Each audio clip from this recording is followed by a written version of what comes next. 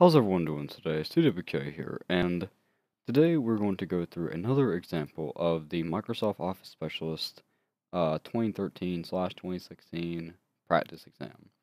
So, I haven't done this in a while, but the last video I uploaded was in June, maybe, May of 2015, and I will provide the file from this video into the description because thankfully another YouTuber did this exact review, and I'm going to do it myself, and I'm going to see if I can do it as well, just to try and clarify a couple of instructions.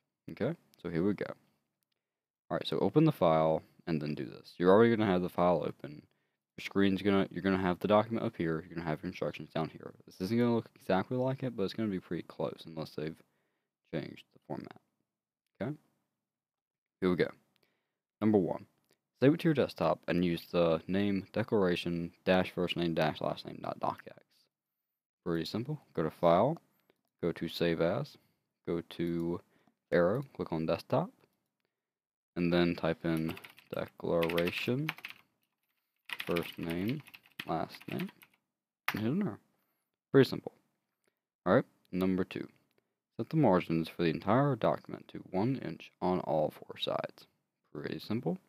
Go to Layout, then where it says Margins, and click on Normal at the top. But if you need custom margins, go to Margins, Custom Margins, and type in whatever you need. Okay? Number 3. Set the font name for the entire document to Times New Roman. Pretty simple. Press Ctrl A, go to Home, go to Font, click on Times New Roman. Number 4. Set the line spacing for the entire document to 1.15. Pretty simple. Press Ctrl A, go to Layout, go to this little tab where it says line spacing. Type in 1.15, I believe, right? That's a line spacing, I think. Yeah, okay, yeah, that's it. Alright, number 6. Set the line alignment to left align for the entire document. Press Ctrl A, go to Home, click on the left, or align left, or press Ctrl L, and they'll all align over here. Okay? Number 7. Set the font size for the entire document to 12 point. Let's zoom in a little bit on the document. Okay? Press Ctrl A, go to the font tab up here, click on 12. Alright? Number 13, or whatever number we're on. I don't know why I said 13. That is not 13. I'm looking at 12, and that makes me think of 13. Alright, next one. Move the 5 pink paragraphs to the beginning of the document. Alright, we'll scroll down to the bottom here. We will select our paragraphs. Press Ctrl X or right click cut. Go to the top, press enter once, have your cursor here, then click on keep text only. Actually, wait, no. Click on keep source formatting. There we go. Number whatever. Divide the document into 2 sections. Section 2 should begin immediately left of the word begin, where it says begin section 2 here. The type of section break should be next page. Let's see, let's find that real quick. Right here. Go to view. Let's see. Sections. Insert page break, or is that like... I have not done this in a very long time. I do apologize. And I am pretty sick right now. Let's see, I'm not sure about this one. Let's see. A section. Is this like a page break? Oh, here we go. Section break. Okay. So go to break, then go to next page. There you go. Alright, here we go. The following instructions only apply to section 1. So section 1 is this part right here. Alright? Add a cover title. Use the facet style. Go to insert, go to cover page, then click on Facet. Alright. Delete the subtitle, email address, and abstract. I believe that is that. The name. Oh, come on. Go. And I believe that's it. Alright. Next one. Change the author to your name. Oh, okay. So we just do change this to my name. Okay. Put today's date below your name. So in this section, I believe. March 9th, 2017. Alright. Set the first line indent of all the paragraphs in section 1 to 0.025 or 0.25 inches. Alright. So highlight all of the paragraphs in this section. Go to design, go to layout. Go to I do apologize. Go to paragraph. Go to, let's see, where is it? Set the first line indent of all the paragraphs in section 1 to that. So first line, then click on special, click on first line, then separate it by 2.5 inches. There we go. Set the spacing before each paragraph in section 1 to 6 points. Okay, so we select all the text in the section. Go to the paragraph tab again, where it says spacing before. Change it from 1 to 6 points. Well, from 0 to 6 points. I'm sorry. Make the 3 paragraphs 3, 4, and 5 from he has refused his assent through he has refused to pass into a bolded list. Okay, so we need to find that. He has refused. Let's see. We'll just do Control F.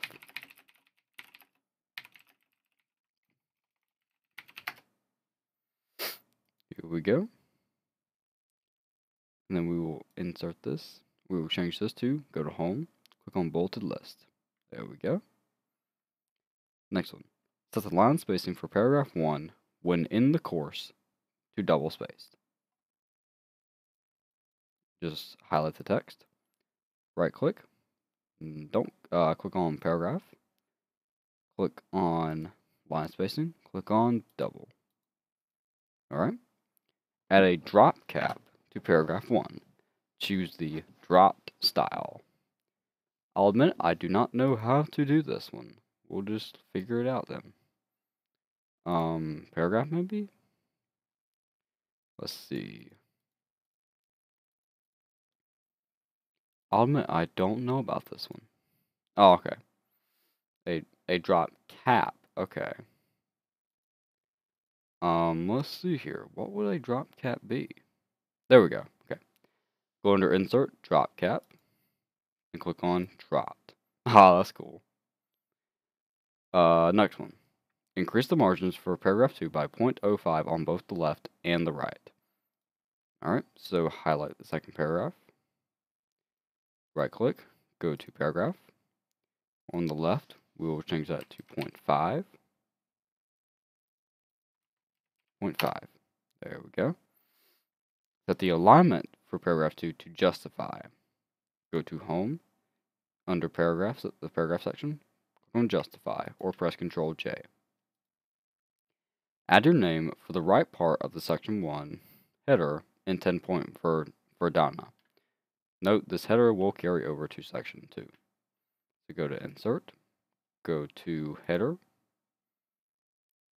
go to Blank,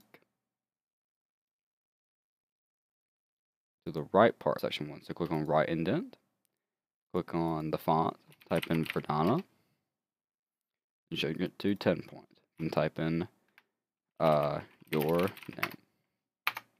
Do not add in that space. Add page numbers to the center part of the page of the section 1 footer in 10 point Pradana.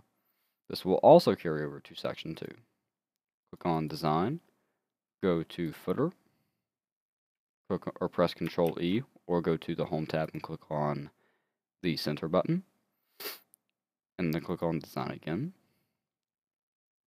Under Page Number, select Page Number at the current position. There you go. And then change the font from Times New Roman to Redana, and decrease the font to 10 point. And there you go. Next, change all non-occurrences of the word gov to government. Just press the replace button or Control H. Type in gov to government. Whoops. Replace all. What? Let's turn our sound effects down. Match case. Really?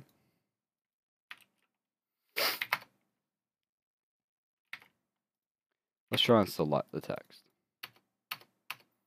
Okay, I guess there's none. Alright, so next one. Add a citation to the end of the last paragraph, or at the last line of the first paragraph after the word separation. Of the first paragraph. There it is. Click on, let's see, references. Click on citation, insert citation. Click on add new source. Click on, it should be miscellaneous. The author will be Jefferson Thomas. The title is Declaration of Independence. The year is 1776. And the city is Philadelphia. Alright. There we go. Insert a bibliography at the end of section 1. Choose the works cited type. Scroll down to the bottom. Click on click on bibliography. My bad. There it is. Click on works cited. And there you go. Alright. Section 2. Add a heading 1 style to the begin section 2 here text. Go to Home. Go to heading 1. There you go. Set the page orientation for section 2 to landscape. Select all the text. Click on Layout. Click on Orientation, Landscape. Next section. Set the columns for section 2 to 2. Pretty simple. Highlight everything. Click on Columns. Click on 2. Alright. In the blue text, set a right tab stop at the 4-inch mark. What? Oh. Set a right tab stop at the 4-inch mark. Let's see. Go to paragraph, I believe. Let's see. A right tab stop. Go to tabs. Click on right at the 4-inch mark. So change this to 4. There we go. That does not look right. A right tab stop at the 4-inch mark. Let's try that again. Go to tabs.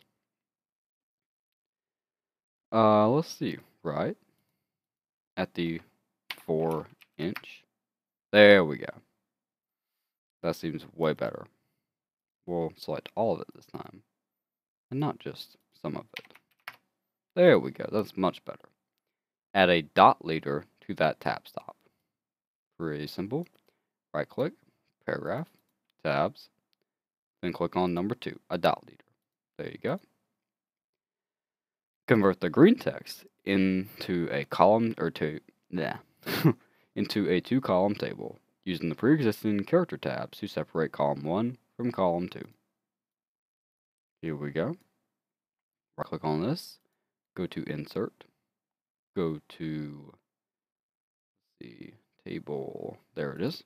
Click on convert text to table. Then where it says use existing tab characters, yep. And there we go. Set all the borders of the table to 3-point red lines.